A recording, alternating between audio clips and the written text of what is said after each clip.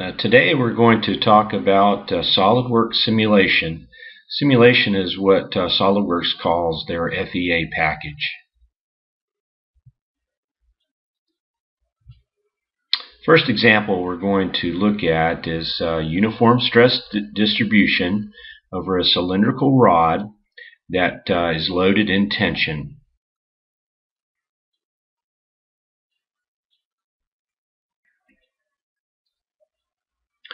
Alright, let's start off in Solidworks and create a part. Cylindrical, cross section, diameter 2 inches, and length of 10 inches, let's say.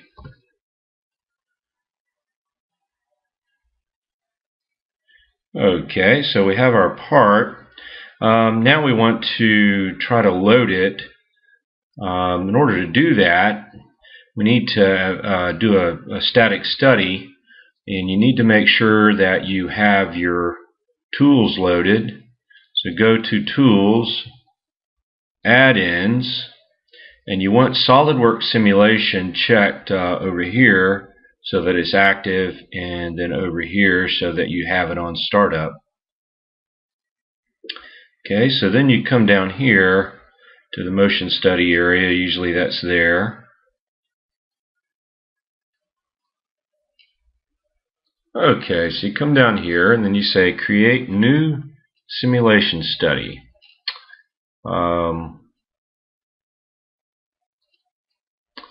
So static study is what I'll create. So I'm ready to go here. First thing you want to do is you want to create a fixture. So I'm going to go around to the back side and I'm going to say fixed geometry, this back face.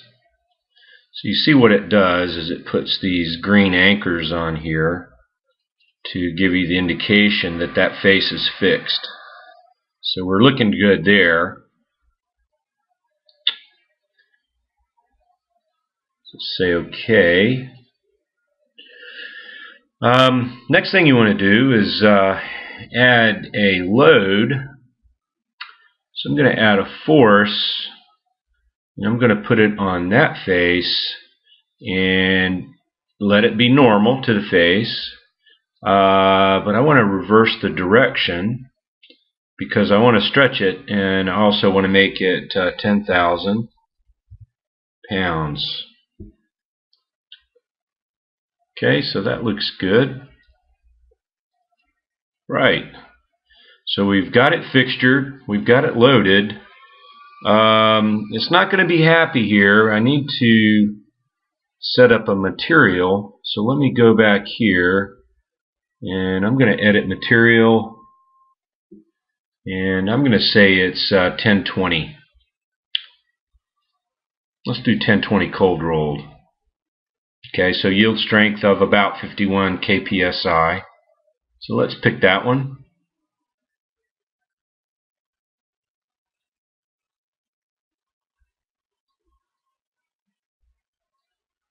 I'm going to update. Alright, so it has a material. We've got it fixtured.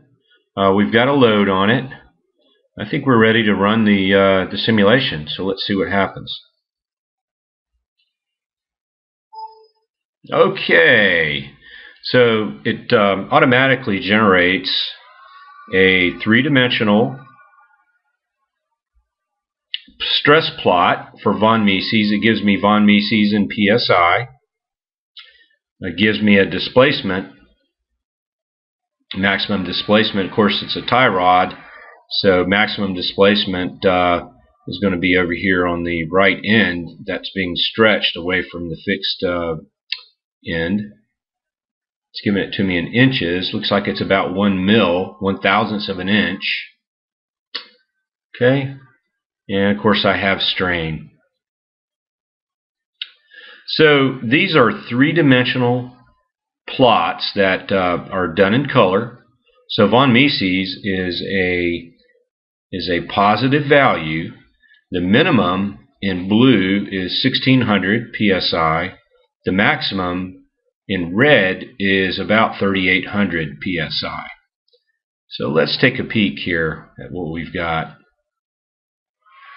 If you look around the back side, that's where the minimum is, around the middle, because that's actually fixed. So the area there right at that face is not really seeing anything. Around the perimeter, there's actually a little bit of yellow and a little bit of red, red being the max. So this is an interesting situation. That's near the boundary. That's where it's fixtured. So Solidworks is running a finite element analysis of this based on how the boundary is fixed. So this is a pretty decent simulation. It could very well be what actually happens.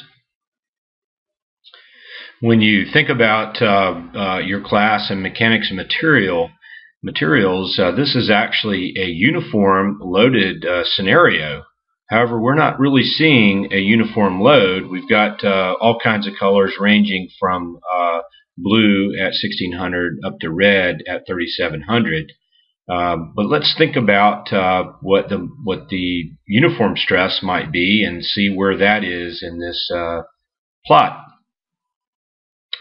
Okay, theoretically, if you go back and create yourself an Excel file here, for example, and you put in the diameter of 2, then you calculate the area based on that. You could poke around here and see what I have for area. Area is pi times d squared over 4. What I did actually, instead of using B4, column B, row 4 for my D, I've actually redefined this cell to have the name D in the name box, so that when I go in the area I can just use D. So the area here is of course equal to pi because my diameter is 2 inches in this example. So I put my force at 10,000. I've put my length at 10. I put my units up here so that I can keep track of that.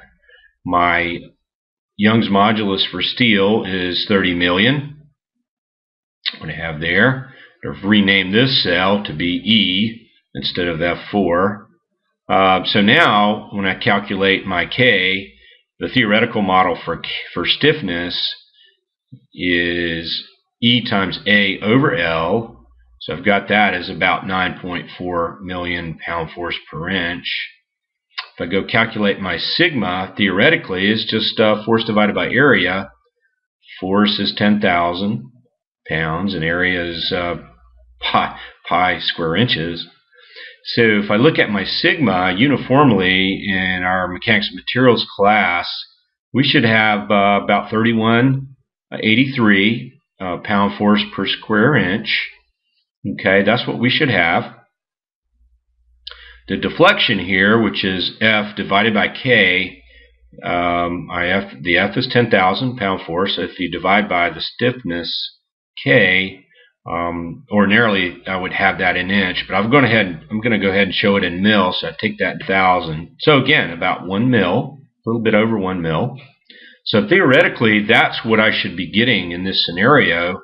Now let's go back and take a look at what Solidworks is going to give us. Tell you what I'm going to do is I'm going to go back and see if I can show.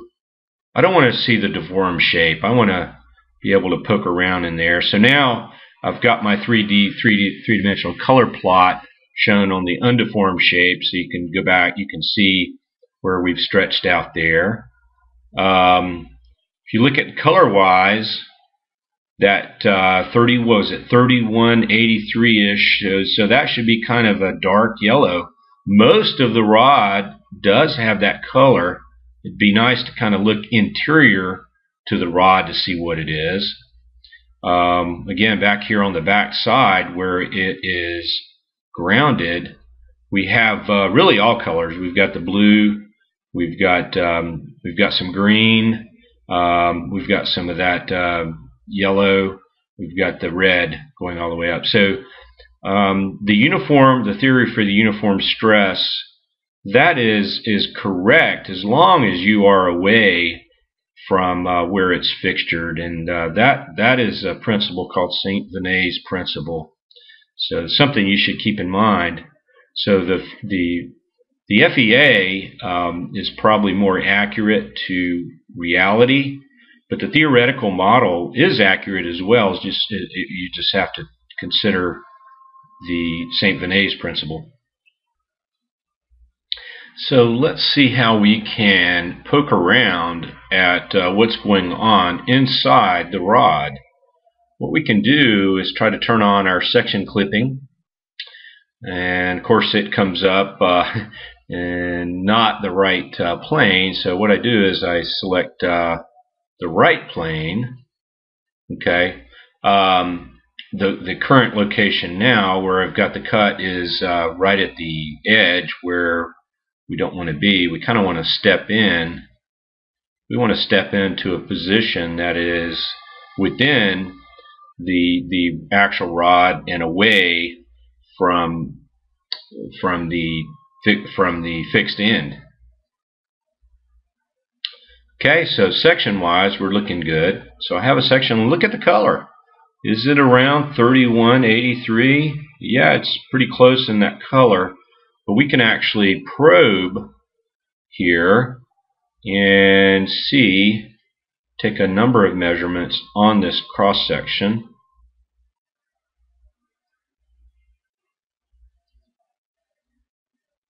Let's take a few and see what we get. So I've taken 7 measurements. The average is 3177. They're all pretty close to 3177. So let me go stick that in, 3177, into what the Solidworks is saying. Okay, so looking at relative error, that would be the difference here, which is what, 6 divided by the absolute value of the difference, divided by the true value, and I'm going to say the true value here is theoretical. So that is 0.2% relative difference there, relative error. It's quite a good agreement. So that's that one. So that looks good. So I'm feeling pretty good about the model, theoretical model, and as well as how SolidWorks is showing it. Here again, we've got our displacement. Let's go turn off the deformed shape, and let's see what we have. Of course, it's going to be uniformly stretching from effectively 0 at where it's fixed, and as you progress down the rod, the end of the rod, the 10-inch area where the force is applied, actually comes out at 1.064 times 10 to the minus 3. So that's 1.064 mils. So let's stick that in over here, 1.064 mils. And look at how it varies with respect to the theoretical. Very, very close. You can look at the difference, 3/1000ths of a mil divided by a mil, so it's about 0.3% difference. So that's quite a good agreement there. So that's those are some things we can do. Let's take a look at results and try to do a different plot. Let's do a different stress plot. The first one that comes up nominally is von Mises, but let me turn off deform shape. I'm going to come in and show you how to do a normal stress in the x direction, because that should really be the same. Normal stress in the x. We should be looking at predominantly a normal stress in this scenario, because that's how we're stretching it uniformly. Right. So we should be, now the colors have changed on us a little bit. One thing I could do is go and change the chart options, go to basically redefine. what the colors are, I could start. I think it was 1600 that the low value was blue, and I think the high value was about 3800 order of magnitude. So that would get us back in sync with what we had for von Mises.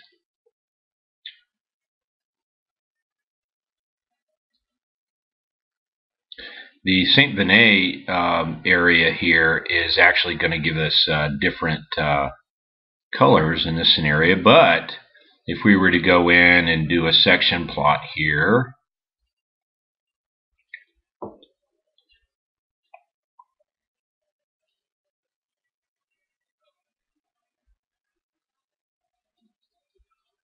we should see the same kinds of colors that we saw before and should get about that 3177 value.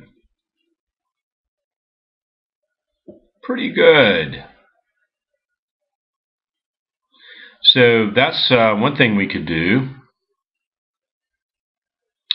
Another thing we could do is we could come in here and do a factor safety plot. Step 1 of 3. We're going to just do, we only have the one body. Let's take a look at what our theories are. This should look familiar. We could use max von Mises stress. That would be distortion energy. We could use max shear stress, or Tresca. The max shear stress is one we're very familiar with. Should be very familiar with this. Let's use distortion energy. We're going to use yield strength because it's a ductile material, about 51 kpsi. And we'll probably play around a little bit with the colors, so let's stick with that.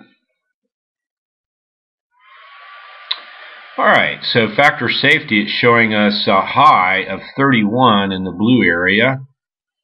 Let's see where that is.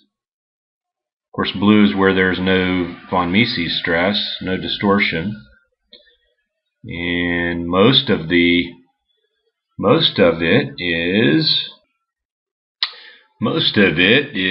in this lower area here, 13, 16-ish.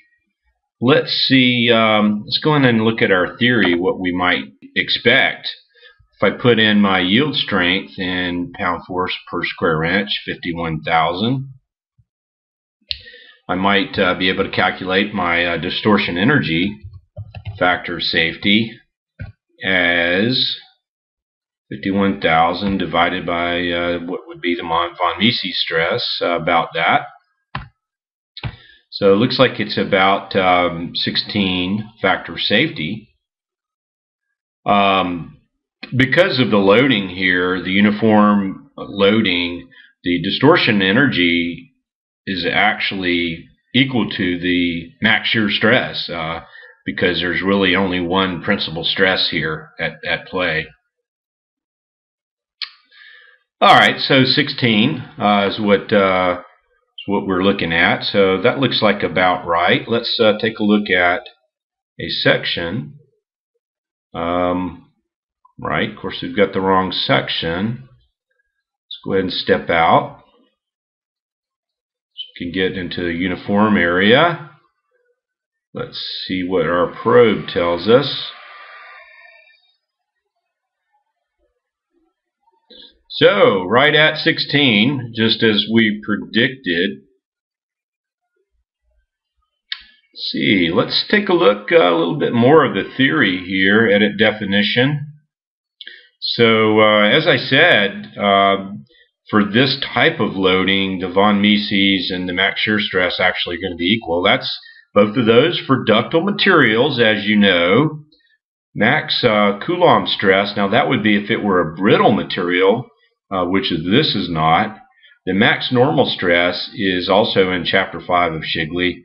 This is the dangerous one that we don't use. So if it were brittle, we could use max Coulomb.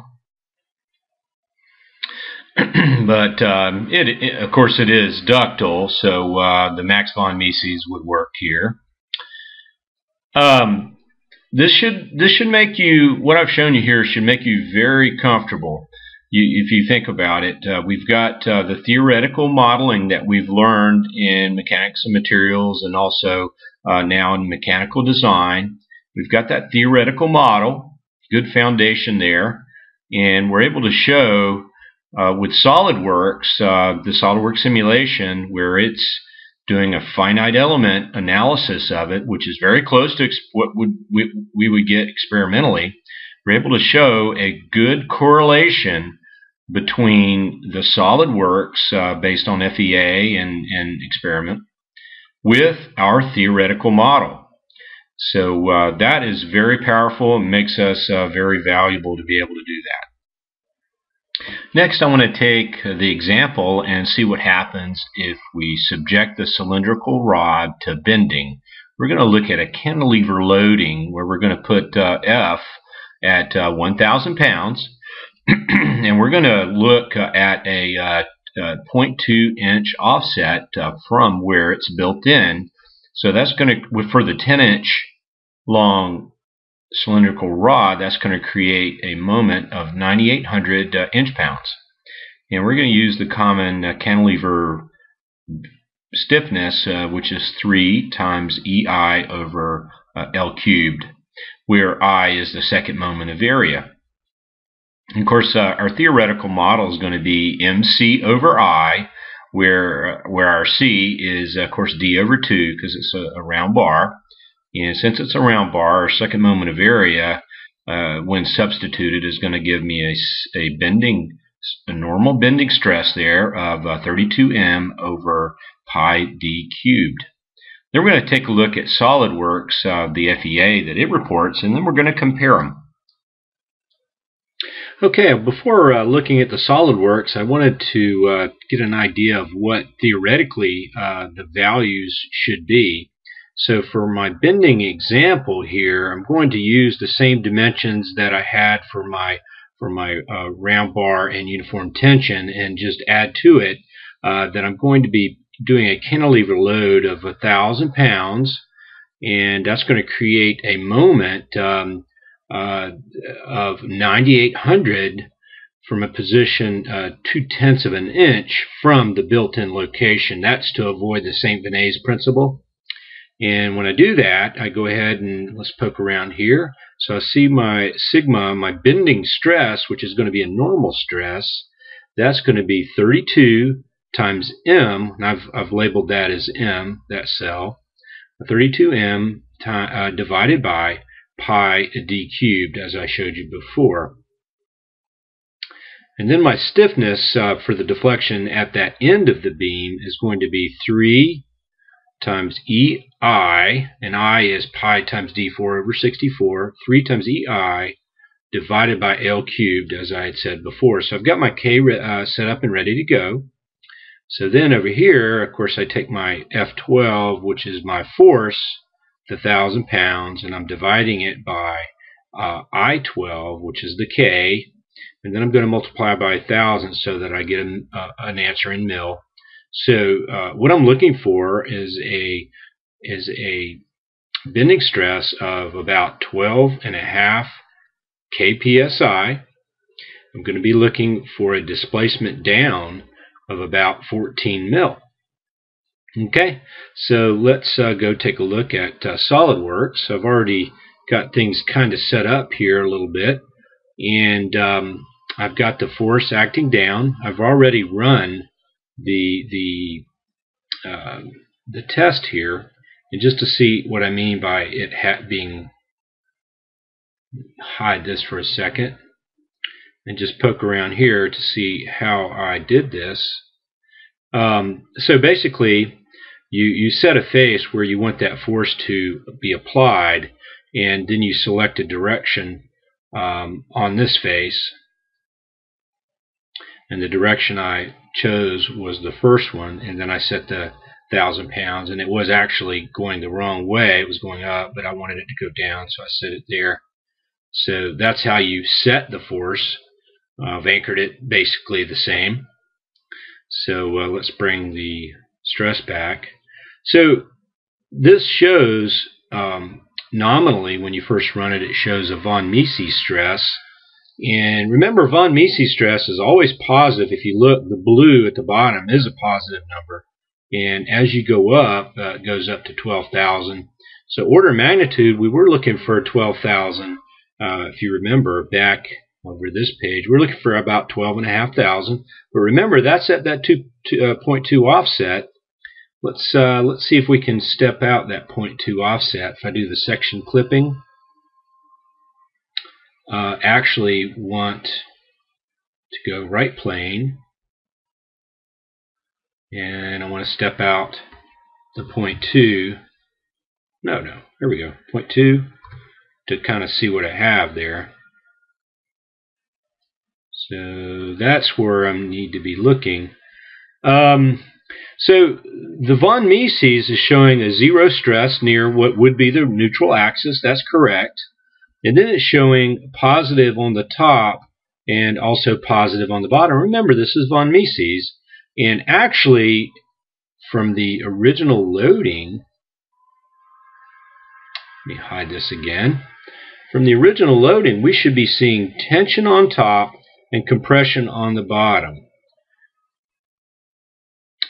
So the von Mises really doesn't show that because it's a positive value. Let's go in and actually edit the definition and change it to SX, which is a normal stress in the X direction. So this is my sigma X, if you will.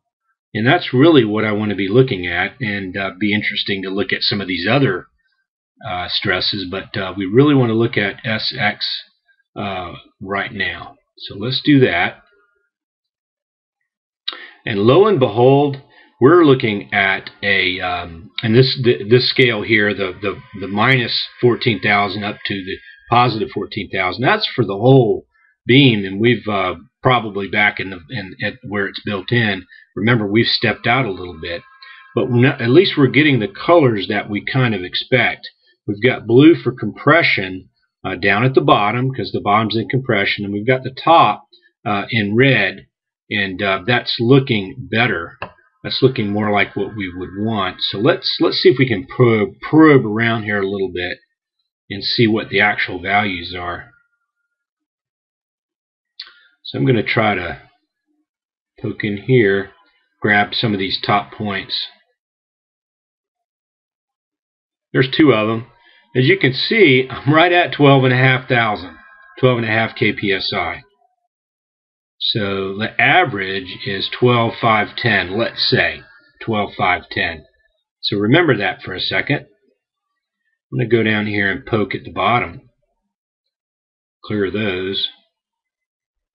Probe here. Minus 12,6, a little bit higher than we were thinking. We've got a minus 12,525. Minus 12.6, but in the ballpark of what we were looking for. So that's our stress. We had I think it was 12,510 is what we had. So let's go back over here and put in a 12,510 for what the Solidworks FEA is reporting, and then my relative error in percent is less than 0.5%. As you can see, I've taken the absolute value of the difference divided by the theoretical. So that is in percent. So 0.3% relative error difference. Let's go back and look at displacement and see what that looks like. So for displacement, the tip will dip down, and I've already shown it in mil. It shows up as 14.58 mil, the displacement of the tip. Of course, the end of the cantilever goes the furthest, 14.58. And I think that's what I had in here. Well, I had 14.58. So that's a 3.1% difference. Very interesting. So it looks like bending-wise, the theoretical model that we're accustomed to using does agree with what Solidworks has given us. Okay, now I'd like to take a look at a torsion. We're going to look at the same cylindrical rod. We're going to put a torque on it of 2,400 inch-pounds. We know the shear modulus for steel is 11.6 mega-psi. We know that the stiffness, the torsional stiffness, is G times J over L, where J is the polar second moment of area. The units for K would be inch-pounds per radian. We do know that the torsional stress, a shear stress, is going to be the torque times the radius, or the diameter divided by 2, and then divide that by the J, which is equal to 16 times the torque divided by pi d cubed. It turns out we want to keep track of von Mises in this case, and we know if we were to go look at the equation for von Mises in a plane stress scenario like this, it would be von Mises stress would be equal to square root of 3 times that shear stress due to torsion.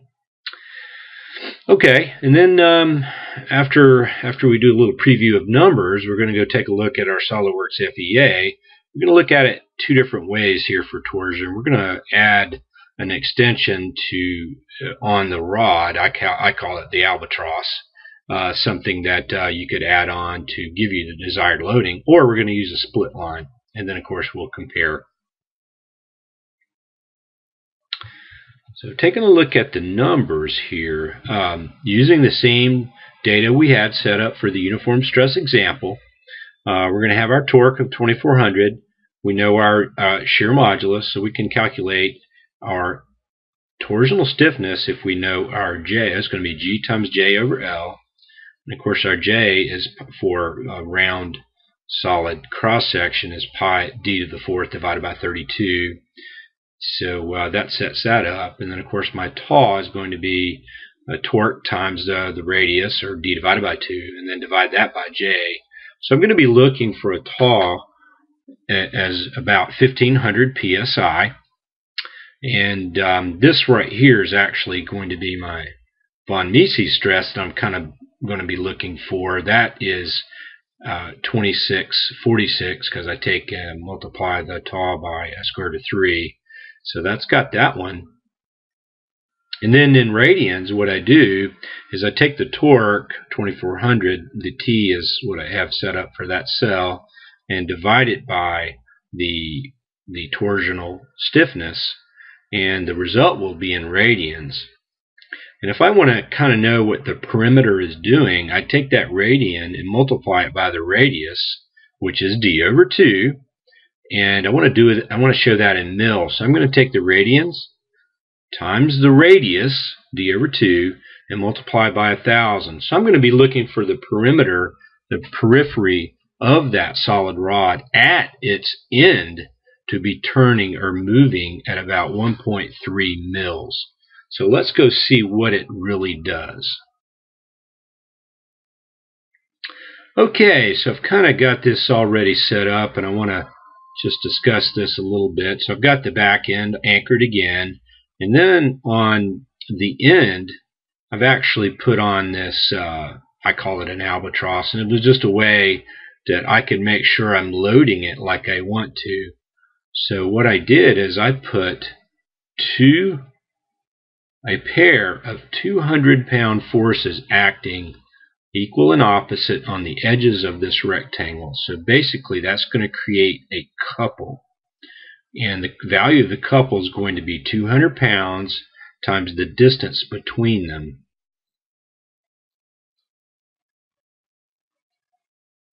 Which is 12 inches. So 200 pounds times 12 inches is the 2,400 inch-pounds. So I know that I'm putting the torque that I want at the end. Okay, so now let's, I've already run it. Let's take a look at what the stress is doing for us. Okay, and I've also stepped out a little bit here too to see what I have. I've also put the von Mises stress in a 100 to 3,000 range. You can do that. If you want to play around with that, you can do that with your chart options. And you can see that I'm not using the automatic. I'm using the defined, and I've set the low at 100 and the high is 300.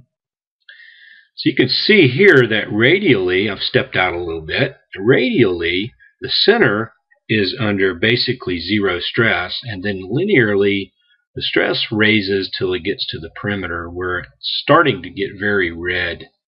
Let's do some probes and find out what it is out here. So I'm trying to get out here.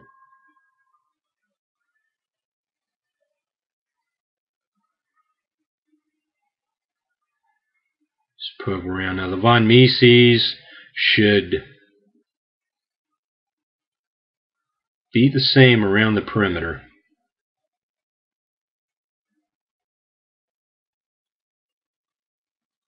And sometimes it fights you. There we go. Alright, so average-wise, I've got 2631, let's say, PSI. They're all in the 26-something range. I want to say the average is 2631. Let's go put that in and see how close we are.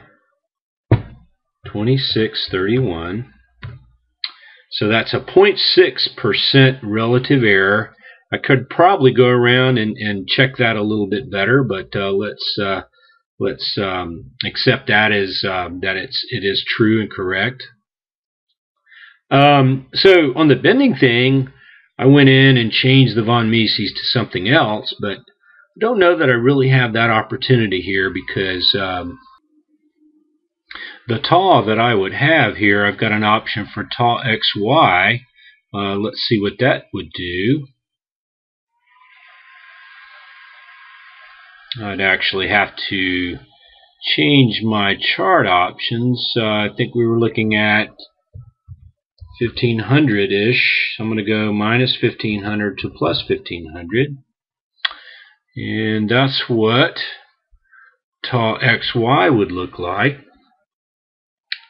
Let's take a look at what tau zx would look like.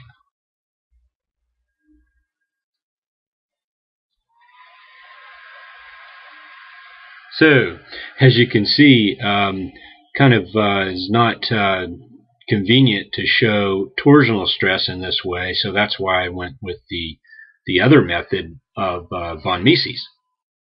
Okay, let's take a look at displacement next.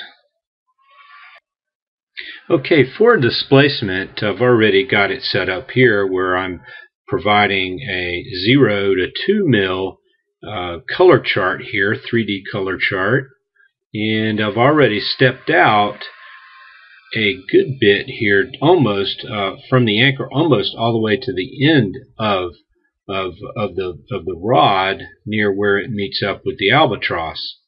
So what I'd like to do here is just to do a little probing and see what I'm getting in the perimeter. Looks like the perimeter is some green here, so it looks like I'm in the 1-something mil range. So I'm going to probe around here in a couple of points and see what I get. Okay. Well, I'm getting about 1.3536 for the two that I have. Not exactly sure why it's giving me an average of over 1.4 when the min and max are below that. That's a little bit strange. That's something you want to kind of keep an eye out for. But let's take it as 1.36 as our value in mils.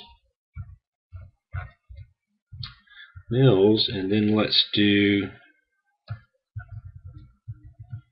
so that's about a 3% difference. That's starting to be a little bit high, but still it's an order of magnitude. It looks good. So anyway, that is how we can do the torsional load using what I call the albatross, just to some extension. Now, of course, the extension is not in your design. It's just a way of applying a load to your part so that you know what kind of load you're applying. That's the one way we can do it. Next, we're going to take a look at the split method.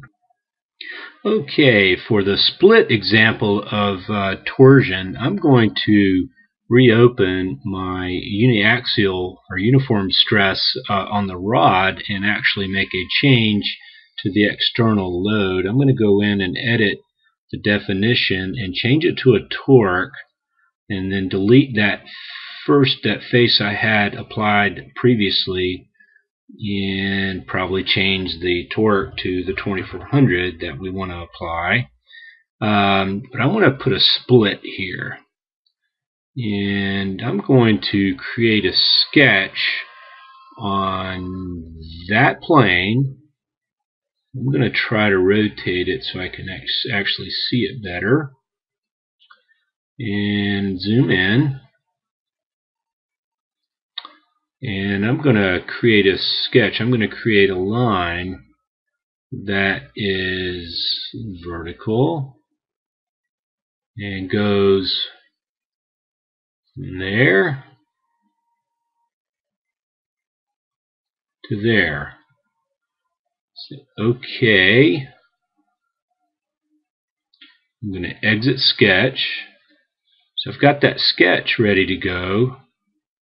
So now I want that side. And let's see if that works. Create split. Looks like it's picked the wrong face here. What's going on? I picked that face. I really wanted to apply it to the end here.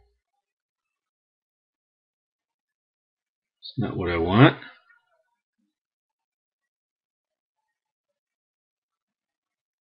I want that face. There we go. Alright, now we're talking. 2400. The directions, I could switch that if I wanted to, but I think I'm okay with that. So I think this is making sense. I'm applying it there. See if it likes that. Please select a reference axis. Alright, so it wants me to pick something for that guy. So I'll just pick the same thing, I guess. See if it likes that. 2400 inch-pounds. Let's see. Try that. Alright, so now we've got something. Let's try running it. Alright, let's see. Rotate it around. I think I had my chart options as maybe 100 to 3000 perhaps for the torsional stress example. Oh, that's looking very, very familiar there. And of course I can poke around there. If it'll behave. 2615 as an average. Looks like the average is trustable this time. 2615. So here, 2615. Oh, about 1% difference there. You know, maybe I'm not quite on the edge here. I might be, yeah, I'm sort of inside it a little bit. So I was perhaps a little sloppy there. Clear. Let me get one right here on the edge if I can. 2647. Let's go see what that one does. 2647. Hey, look at there. That's right on the money. Okay. Let's look at displacement here for this thing. Yeah, getting out here, it's going to be a little tricky as I step out, because remember I'm applying my load out there, but let's see what we get anyway. I'm going to try to do a section here. And I'm going to do right plane and step out here. And as I step out, of course, the displacement, the radial displacement is getting more. I'm going to go to like 9.9-ish there and try to pick up what it is. So I'm going to say OK there. And I'm going to try to do a probe of that area.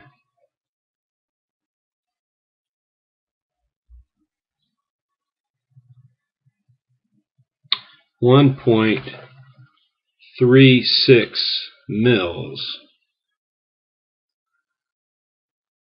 So this is just, again, strange that the average is not with the one measurement. The average should be the measurement.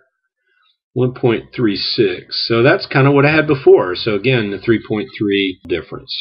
Anyway, there's torsion. And of course we've got, in this case, we've got the split where we didn't add an albatross, so this is a little bit nicer and it doesn't really affect your design. The next thing I want to do is I want to look at stress concentration. Now we have a theoretical model for various stress concentration examples. For example, we'll take a look at a flat plate, width W with a hole D, and we'll look at it in tension. The theoretical model that we're accustomed to actually relies on experiments that were done in the 1950s. We're going to take a look at that, and we're going to compare it to what Solidworks is telling us when it runs its FEA. Here's an example out of Shigley where you have figure A15-1, where you have a bar in tension. It's got a transverse hole. The hole is diameter D. The width of the plate is W, and the thickness of the plate is T. So it's easy to see that the worst case area is W minus D times T. The nominal stress is sigma naught, which is equal to the axial force divided by that worst case or smallest cross-sectional area. The nominal stress is not the highest stress that's in the part. The highest stress is near the hole, and that stress, a peak stress, is going to be KT, the stress concentration factor, times that nominal stress. And the KT value, it depends on the ratio of the diameter of the hole to the width of the plate. So if I have that value anywhere from 0.1 to 0.8, I can find out what the KT is going to be. For example, 0.05 would give me a KT of about 2.82, and if I have a D over W value of about 0.25, I get a KT of about 2.42, and so forth. Well, let's look quickly at a numerical example. I'm going to have a width of 2 inches. I'm going to have a thickness of 1/4 inch, and I'm going to put a hole in it of 1/2 inch. So my D over W is that quarter that 0.25 that I pulled up earlier. And for that value, I had a stress concentration factor of 2.42. If I go in and look at what my sigma naught is, that's going to be the force, 2,000 pounds in the example, divided by the width, B, B10, minus the D, which is D10, and then I'm also dividing by the thickness T, which is C10. So my nominal stress is 5,300, and then when I go and do the concentrated stress or the peak stress, I get the stress concentration factor 2.42 times the 5,300, and I'm getting about 12.9 kpsi. So that's theoretically what I should be getting. Let's take a look at what Solidworks has given us. Well, I've already set it up. I've got that hole. I've got the plate 6 inches by 2 inches wide, 1/4 inch thick. Now I've anchored the back side. I'm going to pull on this side, and I'm going to see what happens there. So when I run it, here's what the von Mises stress looks like. And as you can see, A lot of it is green, right about around the 5300, especially in this area that we were kind of expecting at that worst case area. However, near the hole, we're going to have some red, which is going to peak up pretty high. And I've actually did some chart options here. I actually did some chart options to put it between 0 and 10,000 here. Let's take a look at actually what the normal stress is, very close to the von Mises, because really I should really be dominant here with sigma x, because that's what's being applied almost exclusively. So as you can see, I still have that red around the area of the hole. And what I'd like to do is kind of step out, look at a section clip here, and I'd like to look at the right plane. And I've got it set up on center, so that looks good. So if I can rotate it where I can look at it good, you can see what's going on here pretty well. You can see that stress is being concentrated at the hole. This is exactly what the theory tells you, and the FEA is confirming that. A lot of the bulk of the material here is still going to be around the 5300 area. Let's actually probe around. Let's do a couple of probes on the stress right near the hole. Okay. It's kind of tough to get. I want to get right on that edge there. So 12.3 near the edge, 12.36, 12 point, almost 12.4 near that edge. So let's go put that back in here. 12.4,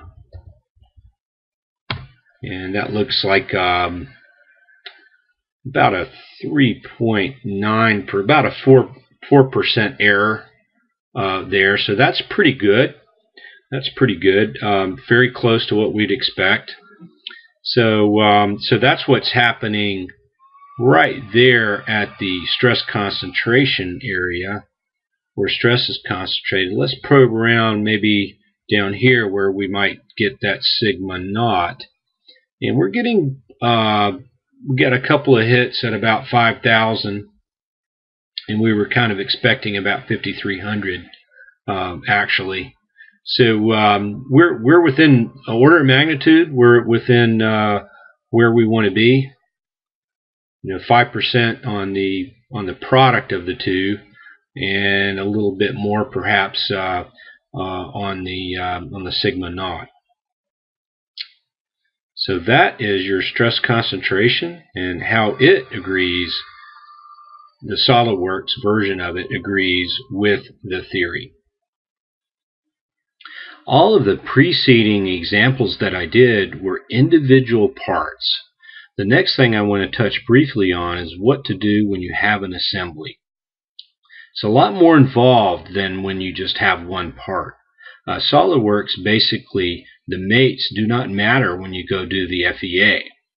The key is actually bonding between parts, and there are three options. You could allow penetration, which I've not found too useful.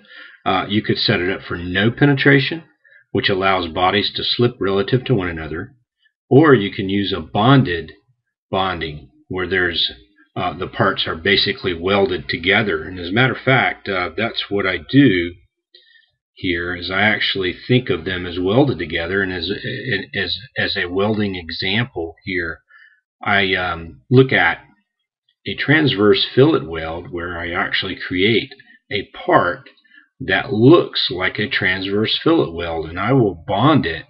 I will bond the weld to a bottom plate and the end of another plate.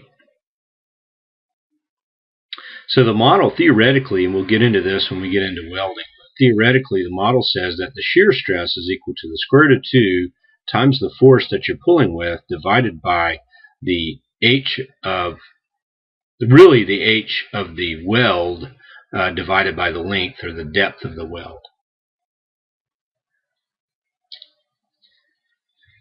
So for my Solidworks example, here's what I've genned up here is I have two plates. So it's going to be a lap weld where I've got two fillet welds, and actually when I go in and do the loading, it's all should be very familiar. I'm loading it on the edge and I'm anchoring the back edge.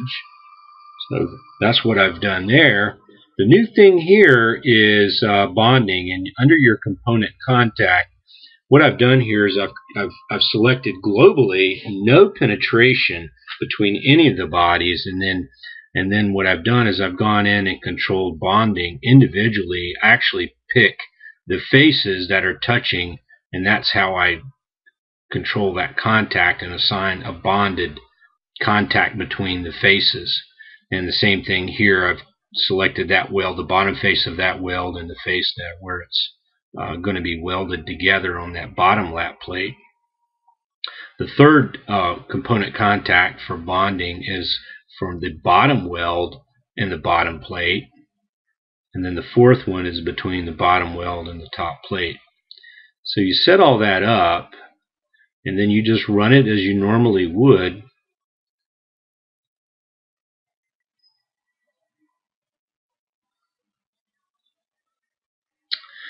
Okay, and here's the results showing von Mises here, and you can really see where the parts are bonded together. The welds are bonded, so there's no stress discontinuity between where the fillet welds are and where the plates are at those locations here, here, here, and here. And you can see where the slip can occur here between the two bodies, as it's shown as a line. As far as the shear stress goes, I took a look at what the value should be, and it should be about maximum of 800 psi, and that is about what I'm getting here when I probed around. So it does look like the theory agrees with what Solidworks is reporting. So that's how you handle an assembly of parts. Bonding is going to be the key. There are going to be some parts which are going to need to slip relative to one another, and the physics of the problem dictate that. You want to put no penetration for those parts. Other parts are going to be bonded together. Those are also in those parts you'll want to add the actual weld beads in there, and those are the things that are bonded together to each other and to the parts that are being welded. When you do this, gaps can be problematic. You really need to have things touching so that they can slip relative to one another. So that's something to watch out for when you try to do this. So in summary, we've taken a look at the theory behind uniform normal stress and also what Solidworks provides, and we've shown there's good correlation. We've looked at the theory of bending stress and what Solidworks provides, and there's good correlation. We've looked at torsional stress theory, what it provides, and we've looked at it in Solidworks in two different ways. We've looked at stress concentration and shown that there's good agreement between theory and what Solidworks provides. And then we took a look at an assembly of parts and paid particular attention to bonding. And then we showed that, yes, there's still good correlation between the theory and the Solidworks. So anyway, those are some things that tie your theory over to your Solidworks, and I hope you've enjoyed that today.